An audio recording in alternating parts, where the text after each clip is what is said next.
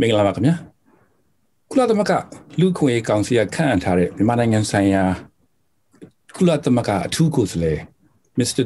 Tom Andrew နဲ့မေးမြန်းသွားမှာဖြစ်ပါတယ်အခုလက်ရှိမြန်မာနိုင်ငံမှာဖြစ်ပေါ်နေတဲ့လူ့ခွင့်ရေးချိုးဖောက်မှုတွေစစ်အာဏာသိမ်းအစိုးရရဲ့စစ်တပ်ရဲ့အကြမ်းဖက်ဖြိုခွင်းမှုတွေနဲ့ပတ်သက်ပြီးလေ့လာစောင့်ကြည့်နေတဲ့ Mr.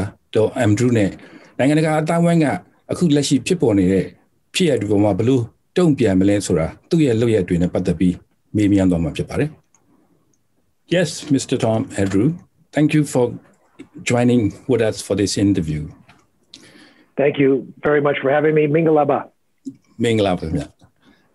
I've been looking at your activities and your speeches at the UN Human Rights Council meeting and also other international events. And you have talked already a lot about how brutal and how much human rights violation have been taken place within the country. But I want to focus in this interview more about the action and the plan that you've been initiating. And first, you've been talking about coalition of the small number of nations or limited number of nations who can put pressure on the military regime, especially to stop the current brutality on the ground. Can you please tell us how far it has gone, how many countries already involved, and what are you now? Where are you now? Well, thank you. And first of all, I think that the foundation of any success here in overcoming the coup and the impact of the coup are the people of Myanmar. And we as an international community can provide support. We're certainly greatly inspired by the civil disobedience movement, by the fact that people all over the country are rising up in a peaceful way against this military junta. And the junta, I don't think knows what to do with this. I think that they know what to do when they confront an enemy with weapons of war, but they are at a loss what to do when they confront an enemy with weapons of peace. And this movement is really capturing the attention and the imagination, really, of many people around the world, many countries around the world. They're seeing this brutal military up against a peaceful people who are seeking only to get their freedom and restore the road to democracy and restore a sense of human rights and dignity, restore their future, their hope for the future. This is a extraordinary thing for the world to be witnessing. So that's number one. Ideally, the Security Council of the United Nations would be meeting and not only resolving, making statements, but taking action. Statements are important, yes, but they are wholly insufficient. And so the way in which I would have hoped that the Security Council could have moved forward, for example, would be coordinated, tough economic sanctions that have the maximum impact on the junta and their economic interests, minimum negative impact on the people of Myanmar, as well as other steps, such as a global arms embargo, such as referring to the International Criminal Court so that investigations can begin and trials can get underway and those who are responsible for these atrocities could be held fully accountable. Now, at least in the short run, as we know, the Security Council has not indicated a willingness to act. So because of that, and until they are, I'm proposing that the world, those countries that are willing to stand with the people of Myanmar, coalesce together and have not just an assortment of economic sanctions or assortment of different types of arms embargo, but that there be coordinated sanctions that are tough, that are focused not just on individuals, not just on the junta, but everyone who is involved in this illegal scheme. So all those who have been appointed, all those who are taking any positions within the junta, and their families and their associates, number one would be sanctioned. But not only that, but their economic interests. So the conglomerates, MEC and MEL, and the 106 business subsidiaries and others that are under those entities. Also cutting off revenue in any other way that we can identify, such as cutting off oil and gas revenues, the Myanmar oil and gas enterprise, for example. Right now, the military, they're acting like a criminal enterprise, like gangsters. They're stealing the money that rightfully belongs to the people of Myanmar through Myanmar oil and gas. And so we're encouraging that there be a sanctions regime that cuts that flow of revenue off, as well as sanctions regimes that freeze the assets of the junta wherever it is in the world. So we know that that's occurred in the United States, for example. Assets have been frozen, approximately $1 billion US dollars worth. Assets are frozen in the United States. Can you elaborate a bit more? How much is it, and how long are they going to freeze assets? And is there any other way around the world where they have tried to remove or transfer back to Burma? Well, I'm not an expert. Let me start by saying that, but I'm talking to experts who advise me that first of all, the junta, they tried to get assets out of the United States. They had assets in U.S. based financial institutions in U.S. currency, U.S. dollars. So approximately $1 billion US dollars. So the U.S. was able to act quickly to stop that from happening. So we've frozen those assets. They can't have access to them. And similar action can be taken in other countries of the world. And it's a matter of being able to trace and track those assets to see where they are, and then they probably have if quite a country will be willing to. Singapore too, right? I understand that they do. I don't know how much. I don't know in what currency. I don't know the details about Singapore, but Singapore comes up often as a potential area where there are assets that again that could be impacted. You also mentioned about some kind of United Nations that are, the nations that have common interests and common willingness to act on Burma. How far has gone? How many countries have you spoken? Could you please elaborate a bit more on that? Well, right now there are over 40 countries right now that have some form of sanctions, including the various countries of the European Union.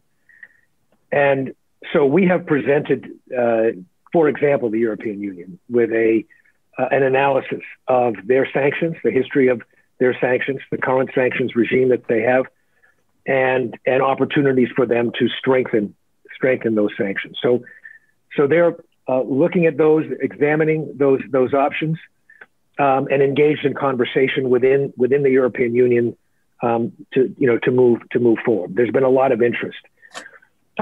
We've spoken with other countries. I don't want to elaborate too much. I don't want to speak out of school, if you will. But we've been generating some strong interest, including by the United States, in this basic concept of coordinated sanctions. And I have, I've been getting. We've been reaching out to countries saying that we are here to help you and provide you with any information that you may want or could need, and we'll answer any questions. And we've been doing that, and we've also been getting some inquiries from some countries about what the options might be, what this might look like. So I'm hoping to be a resource. We proposed that this be considered by countries. I think they are considering this kind of approach, and we're there to help and support them in any way. How about is there, among this coalition of the, if you will, nations, how about the neighboring country? The Western countries are quite, not surprisingly, they're always backing the democratic movement in Burma. But how about the the neighboring country, ASEAN, for example, China? Well, obviously this is a very, very important question, and first let's start with ASEAN. They have obviously a great deal at stake here. Myanmar, needless to say, part of the ASEAN community, and I think it is certainly a big negative for ASEAN as a whole to have a pariah state, in the midst of ASEAN. That in which the economy is deteriorating, the conditions from the point of view of having stability to a partner that's going to be engaged positively, socially, economically, diplomatically.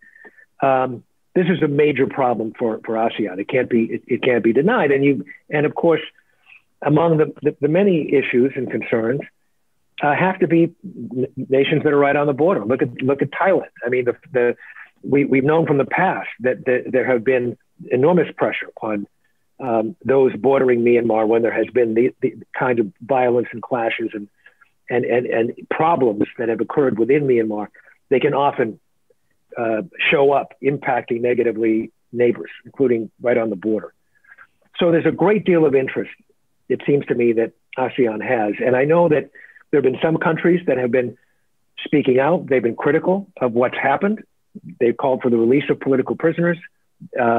They've been outspoken to an extent that I, frankly, am not used to seeing from ASEAN. Normally, this principle of non-interference translates into, well, I won't say anything negative at all about what's going on within your country. That's your business. That's your internal affairs.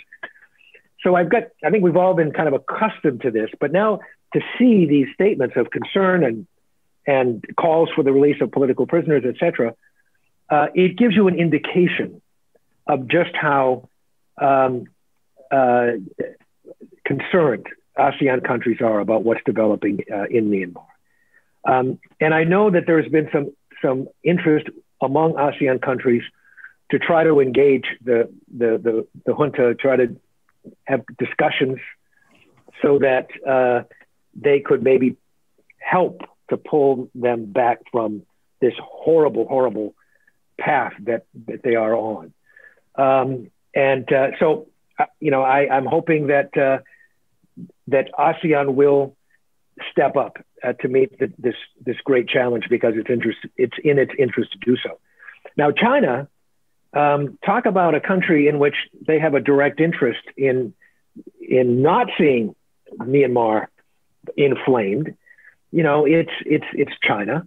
They have obviously historically have been there to protect the generals from UN Security Council action. The veto or the threatened veto is always present. They're a source of weapons to the generals. They have their Belt and Road initiatives that they are engaged in. They have economic interests at stake. So China has a great deal of self-interest involved in trying to do whatever I would think would be a positive role, take a positive role in helping to head off things getting even worse than they are right now. And believe me, they're really bad right now, but they could be worse. And so it would be in China's interest to prevent that from happening. And again, of course, we've seen some positive statements from the Security Council, presidential statement calling for the restoration of the process of movement toward democracy, opposition to the violence, the release of political prisoners. But at the same time, there has been no outright statement of opposition to the coup. And there has been no action that the Security Council has come up with.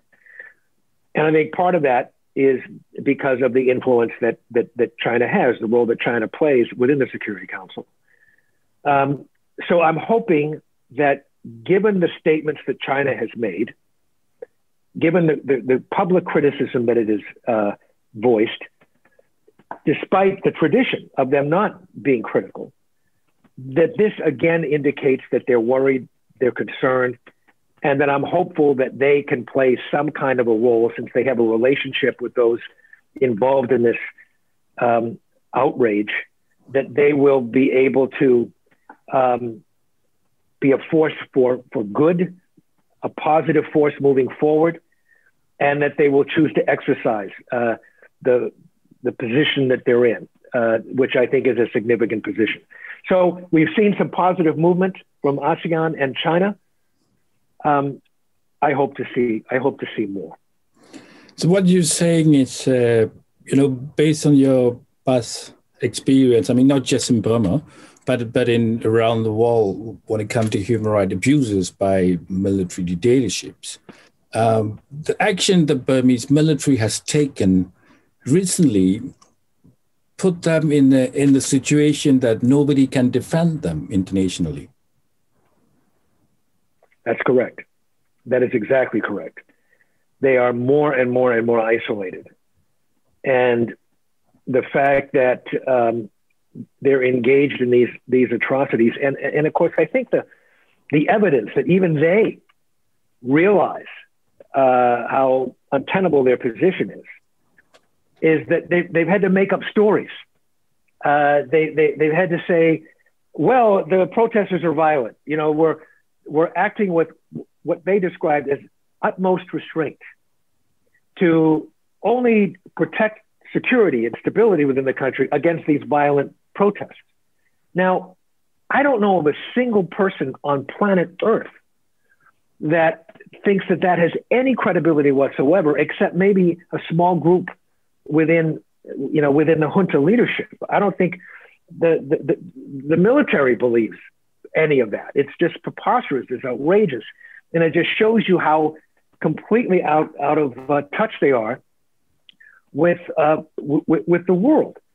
But the fact that they would try to lie so grotesquely to try to cover up these atrocities means precisely that they feel uncomfortable with how they're positioning in the world. They know that what they're doing, the truth of what they're doing, is indefensible.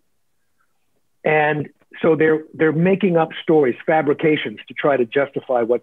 And I think, frankly, what they would like to see, they would like to find any evidence whatsoever to say, oh, this is not a military attacking innocent, peaceful people. This is a civil war. These are combatants, or this is us trying to confront violent people. That's all this is. Because the truth is working very much against them. The truth of people, and it's extraordinary. I mean, this entire nation rising up, this civil disobedience movement that has been so effective, so agile, creative. The young people that are out front of this, Generation Z, people are talking about this, just how powerful this peaceful army is. So there is something really, really important happening here in the country that has captured the attention and the imagination of the people of the world, and is working clearly to undermine the junta. And I frankly think that their acts of aggression, their continued outrages, these are acts of desperation. I think that they're feeling that the only way for them out is to increase the terror, increase the violence, and maybe they're thinking we can goad people into violence, and then we can justify whatever violence that we ensue, because we can just, it's Syria, right? It's a civil war. This is all this is. So, but it's not working. It's not working, and the people of the world are more and more and more supporting people on the ground in Myanmar, and this extraordinary, widespread, diverse movement. I mean, I've never seen Myanmar so unified as I've seen it now. And you gotta, if there's one thing that you can say about the generals, well, they've unified the country. Unfortunately for them, it's all unified against them, against the junta. But it's something that is remarkable to see. And as I talk to people around the world about this, this is something that has captured people's attention.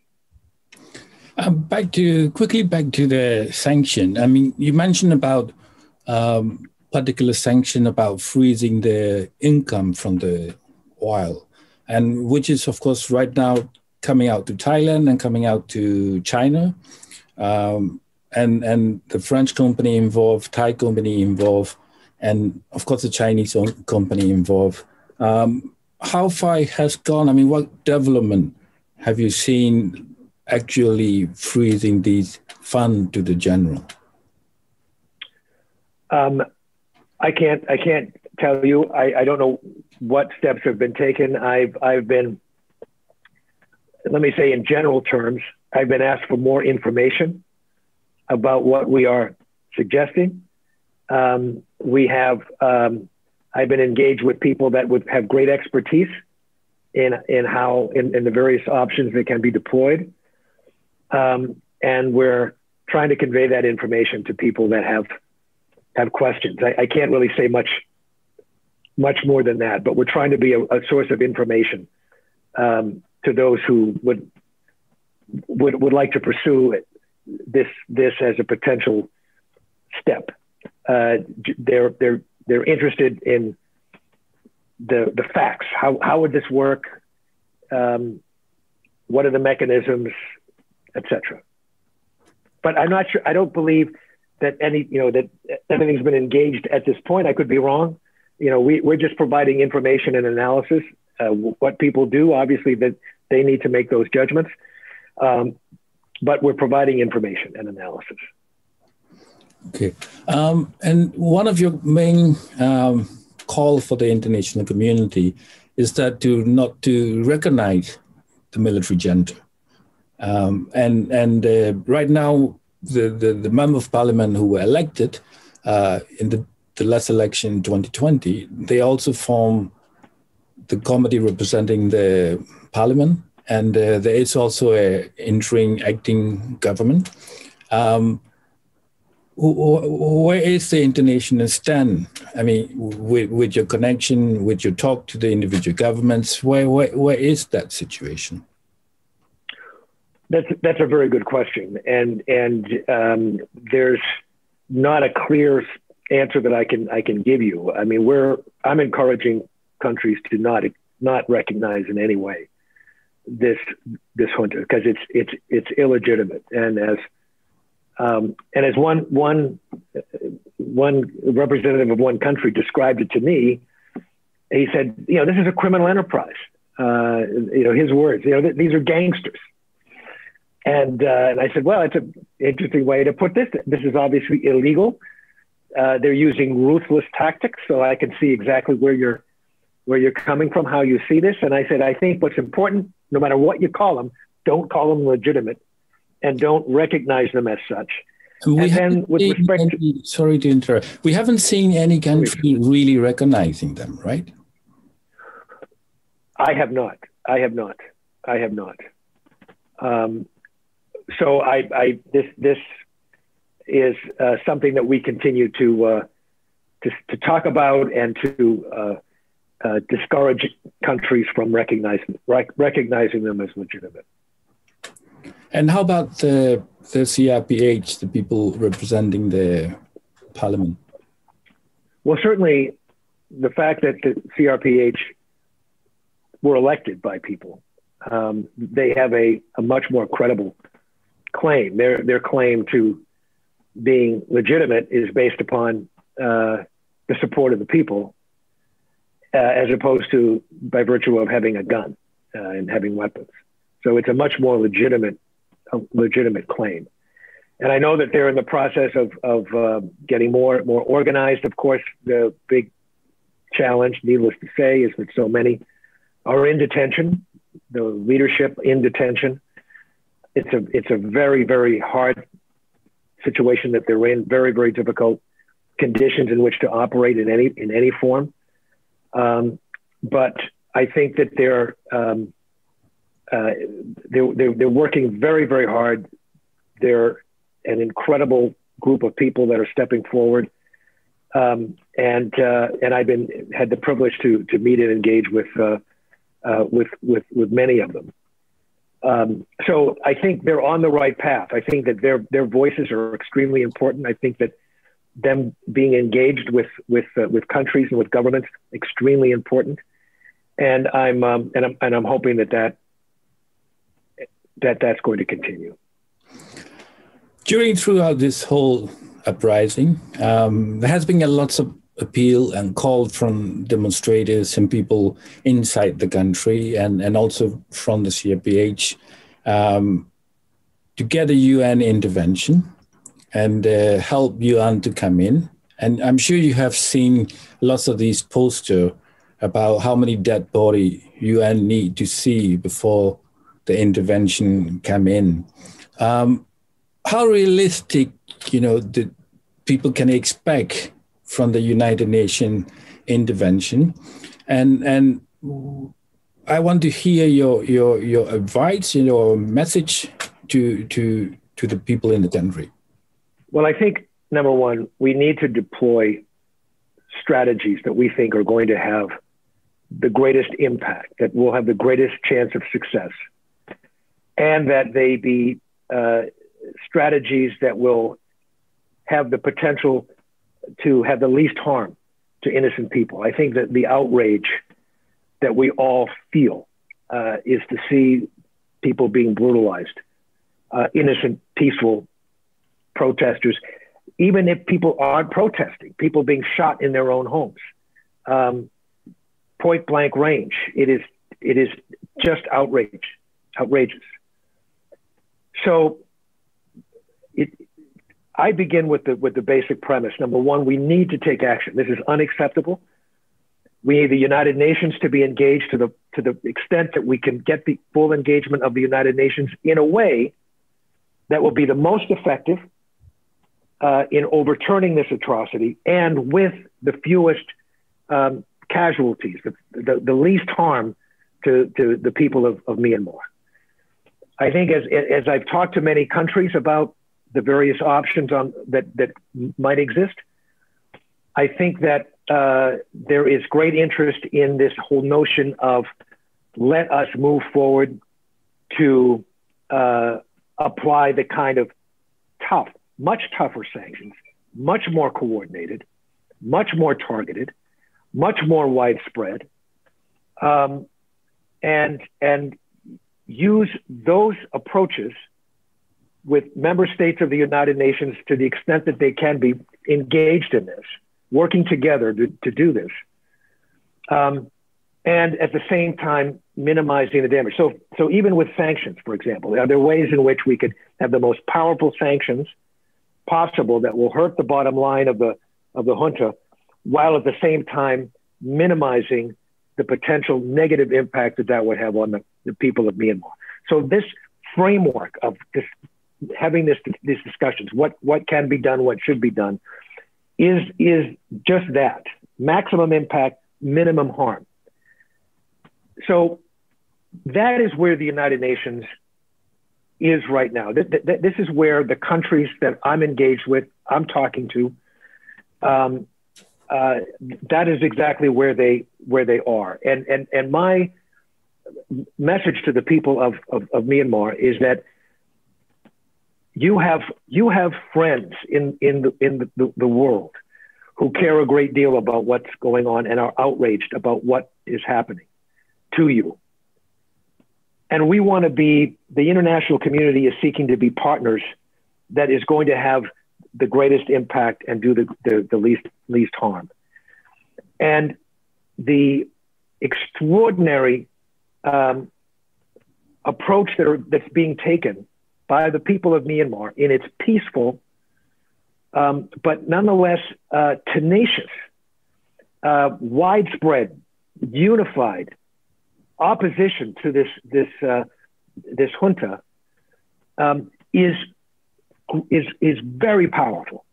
It's an extraordinary asset that is, as I say, is really captured the world. And when I talk to people around the world, I'm hearing constantly about just how clear this coup and this military regime, clearly unpopular this is, and how clearly the vast majority of people in that country are clearly opposed to it. So my message is build on that strength. Don't allow the junta to make this what it isn't. It's just, we're trying to we're using utmost restraint to deal with violent people. That's a complete fabrication. It's a complete distortion. It's a complete lie. And they're using that distortion and that lie precisely because of the power of this nonviolent, peaceful movement, using a range of tactics, civil disobedience tactics, different approaches being deployed, people from all walks of life, all ages, all ethnicities, all religions, coming together to show and demonstrate just how wide and deep and broad that is. That is my recommendation. And what I will continue to do is push and advocate as much as I can for the world to support this movement, this peaceful movement, this powerful movement, in a way that will have even greater impact. I think words of condemnation are fine, but they're wholly insufficient. We need action that can have the greatest impact on the junta and minimal casualties of the people of Myanmar. And that's what we need to build on. That's what we need to strengthen. And that's what I'm committed to doing. Thank you very much, Mr. Tom Andrew. My pleasure. Thank you so much for having me. Thank you. အခုတွေ့ဆုံမေးမြန်းခဲ့တာကတော့ကုလသမဂ္ဂလူ့ခွင့်ကော်မရှင်ရဲ့မြန်မာနိုင်ငံဆိုင်ရာအထူးစုံစမ်းစစ်ဆေးသူ Mr. Tom Andrew နဲ့မေးမြန်းခဲ့တာဖြစ်ပါတယ်ခင်ဗျာ